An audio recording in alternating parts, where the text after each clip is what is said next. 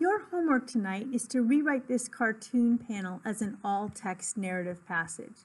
And I'm going to show you how to do that using another passage that has a similar task. Let's go down here to this example. Your job is to rewrite the cartoon panel as an all-text passage. Use the rules and hints in your notebook chart. This is the rules and hints from your notebook chart. Your first task is to figure out, step number 1, is to figure out who's saying what and put each speaker's words in a new paragraph. That's rule number 4, new paragraph, new speaker. The first speaker is Hammy. He says, "Mom, can I teach Ren a new word?" The second speaker is the mom. She says, "Absolutely." And she continues in the next panel, "I'd love that." And in the third panel, "as long as it doesn't rhyme with dart, start, or cart." And then last, Hemi says, "Oh well, forget it then."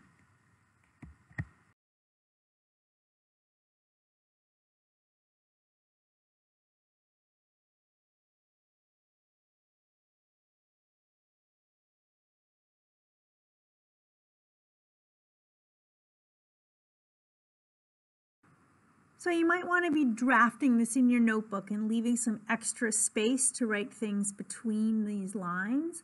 But you're going to put each of the 3 lines of dialogue from the characters on a different line. So we have Hammy's words here in exact quotation marks. In the speech bubble, it ends with a question mark, so it does here too. We're copying it exactly. And then we have the mom's line, even though it goes across 3 different panels. It's all one speaker, so we're going to just run it together as a sentence. And then Hammy speaks again at the end. Step 2 is to add some dialogue tags and apply the dialogue tag rules. Remember that you have, that the dialogue tag can come at the beginning, the middle, or the end. And to show that I've really got this, I'm going to use one dialogue tag in each place. So the first sentence, I'm going to put the dialogue tag at the beginning. I'm going to say, Hammy says, comma, and then Hammy's words. I'm going to put the middle dialogue tag in the middle. It's convenient because she has a couple of different sentences here. So after her first sentence, absolutely, Mom replies, and I've got my quotation mark here because I can't change it to a comma because I need to know how to read it. And then I have a period here because that's the end of a sentence. And now Mom has another sentence that I'm not going to use a dialogue tag for, just a full sentence from what's in her speech bubble. And then finally, I'm going to use a dialogue tag at the end.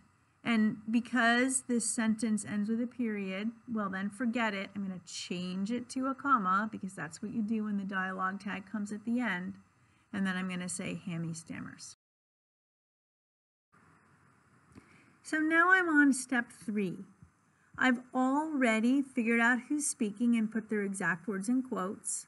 I've also added some dialogue tags at the beginning, middle, and end. I've checked my commas and exclamation points. They're inside the quotation marks.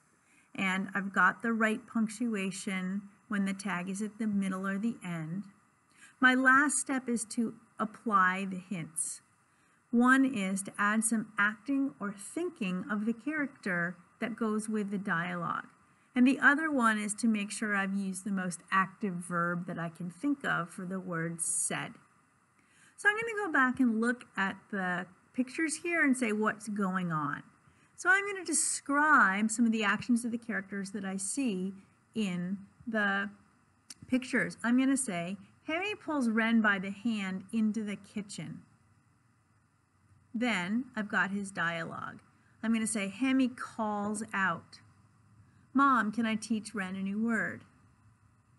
Then I'm going to the middle panel here, but this is still Hammy's line, and he's the one I'm going to describe.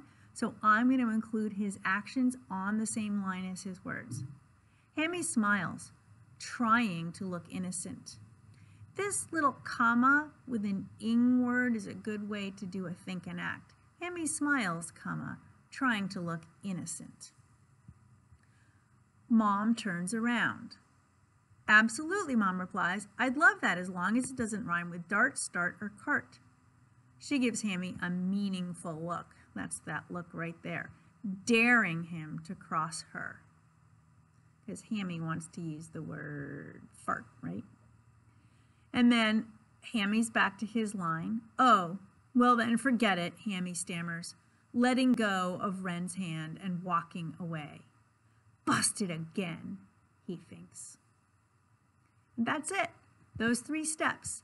If you start writing in your journal as a draft, then you can add in the tags and you can add in the extra lines. So leave some space between the dialogue sentences when you do your draft. And when you're all done, write it on here.